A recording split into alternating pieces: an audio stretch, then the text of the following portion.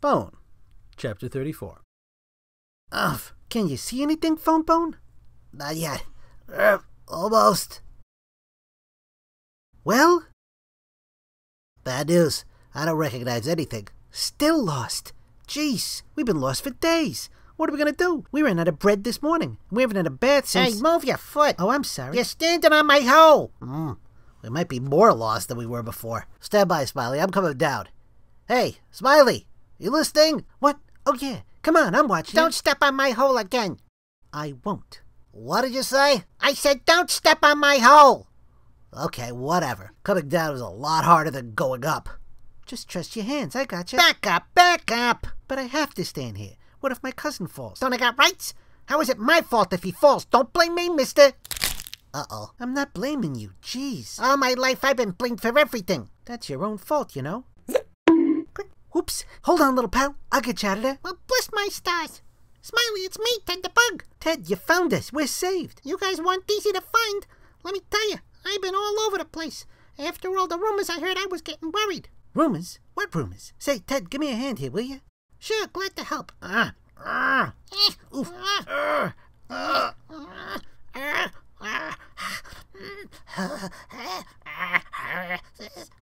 Yay, Phone Bone! Hey, Phone Bone, look who's here. We're saved. Ted. Phone Bone. Did they say Phone Bone? Yeah, I said Phone Bone, and this is him. Oh my. You're the one they're looking for.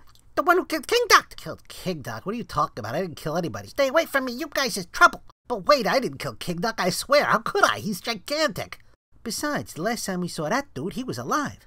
That's not what I heard. I heard that King Doc is dead, and there's a rumor going around that Bone killed him. What? Maybe Rockjaw killed him. Yeah, we saw a giant mountain lion named Rookjaw attack King Doc a few days ago. Tore him up pretty good, too, but he was alive after that. Is Thorn okay? Is everything all right? From the top of the mountain, we saw the columns of smoke coming from the forest. It's bad, Bone, real bad. That's why I've been looking for you. Tell me, is she okay? Last I saw Dawn, she was rescuing the Great Red Dragon from Phony Bone's lynch mob. Oh, no! I knew it had something to do with Phony. What happened? Dawn saved the dragon, but at that very same moment, the rat creatures invaded the valley. That's the smoke you saw. Those monsters are burning everything in their path. Oh, my gosh. Luckily, nobody been killed yet, as far as I knows. But lots of folks is homeless and scared. Wait till I get my hands on that no-good, selfish cousin of ours. Him and that stupid star shirt he always wears. Ever since we came to this valley, the rat creatures have been searching for the one who bears the star. Because they think Phony's a threat to them. And now they're searching for you, because they think you killed King Doc. You know what the worst thing is? Because of us, the enemy knows Thorn is a member of the lost royal family. Now she's in danger, too. Maybe that Groundhog was right. We are trouble. Well, come on, Ted. Take us back. Let's get to the bottom of this one who bears the star business before someone really does get hurt. Or worse. What a mess. I can't understand how she could leave us like that. Move over, Runt. You're stepping on my feet. Sorry. Maybe we should stop. I can't see my hand in front of my face. Hey, what did I say? That was your last warning, Bone. I'm sorry, it's slippery. We'll never find Old Man's Cave this way. I just can't believe Thorn would do this. Well, believe it. She slipped off in the middle of the night without saying a word, and now we're wandering around out here blind. Thorn could have found her way through this rain. She could find her way in the darkest night like she was following a map. Yes, she could. It's uncanny. She follows the dragons in the earth, just like the dragon told her. Humph. Yeah, well, she's following dragons somewhere else. Forget her. We got problems of our... Hey, that's it. I've had it. Euclid, save it for later. There could be rat creatures 20 feet away for all we know. Where's your little princess now, huh, Bone? She's not here to save you. Put him down, Euclid. Stay back. I've had it with this troublemaker. This is all his fault. All right, that's enough. I don't know where Thorn is, but until she gets back, I'm enforcing her orders. You're a fool, Wendell. She ran out on us last night. What do you care what she wants? I care because she's a Harvestar. Harvestars were wiped out 15 years ago when Athea was sacked. There's nobody alive with that name. There have been rumors for years the little girl survived the massacre. Yeah, I know. And old Grandma Ben is the lost queen of the valley. Halt! Who's there? There's a war on, gentlemen. Control yourselves, or I'll pick you both up and knock some sense into you. Grandma Ben. Where's my granddaughter? Where's Thorn? She was with us last night, but we got up this morning and she was gone. I'll find her. Lucius, you're alive! Come with me. We're near the cave now and you can dry off. That's amazing. Lucius took off after Thorn without a second thought about his own safety. That's right. He's a very remarkable man. I'm surprised you noticed, Fonsible. Come, it's not safe out here. You'll catch your death. Freezing, Phone Bone. Can't we stop for a minute? We gotta keep moving, Smiley. Try to keep your mind on other things. But I'm getting so sleepy. Pinch yourself. We have to get back. I'm worried that something bad has happened. Talk to him, Ted. We can't stop now. It's like I told you, Smiley. The rat creatures have attacked. We's at war. The rats marched across the northern end of the valley, straight east to west, burning farms and terrorizing the populace. There's no time to waste. Grandma Ben and some of the Finian monks have taken up residence in Old Man's Cave. Uh-oh. Uh-oh what? Uh-oh that. Uh-oh. Rat creatures! I don't think these are the same stupid rats we know. Go on, beat it. If you're not gonna eat us, take off. We don't have time to fool around. These small creatures are brave. They are bone creatures, but they have no star. Could these be the bone creatures who have slain our king? Not possible. These creatures are too small and helpless. Let us kill them. Hey, we're not that helpless. We could have killed King Duck as good as anybody. Stop! Get away from my friends. A Flatlander. I said step away. Dawn! Look what it has. Back. I mean it. Back up. King Duck's war club. Here, phone call. I brought something of yours.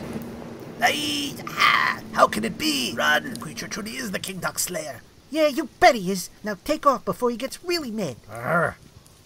Think they're gone? I can't see him. Don't worry, they're gone. Woohoo! Thanks, Dawn. You showed up just in time. The dragon would be proud of me, wouldn't he? I'll say. That rescue was as last minute as any the dragon ever made. Any day. Gosh, it's good to see you again. You too. And I'm probably going to get in big trouble for coming. Hiya, Tawny. It's me, Ted the Bug. Why is you going to get in trouble for? Grandma Ben wanted me to meet her at Old Man's Cave. She's looking for me. Speaking of which, we better get moving. We're kind of lost.